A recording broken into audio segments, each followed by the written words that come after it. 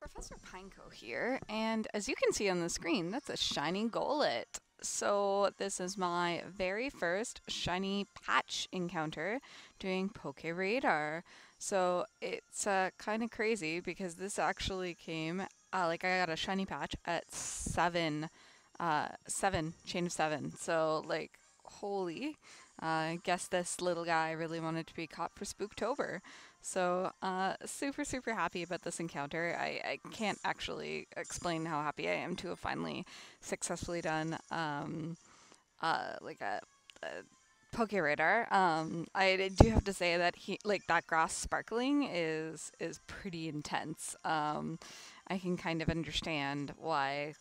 Like I've seen it done so many times, but I can kind of understand why people like do it so incredibly much. Like that was beautiful. That was just that was everything I wanted it to be and more. It was amazing. Oh my gosh.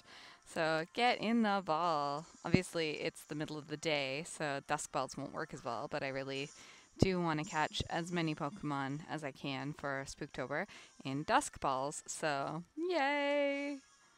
Oh, come on. Come on. So it's funny.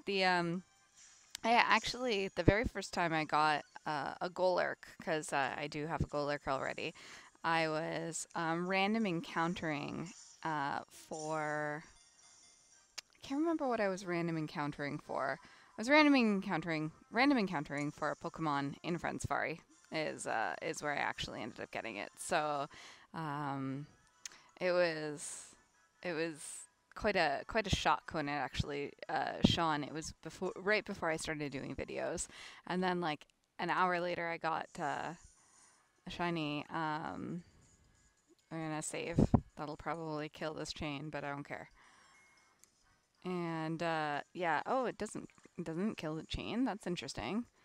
Can I get 2 shiny Golett? All right, let's try. Let's try to. Oh no, walked into a patch. Oh well.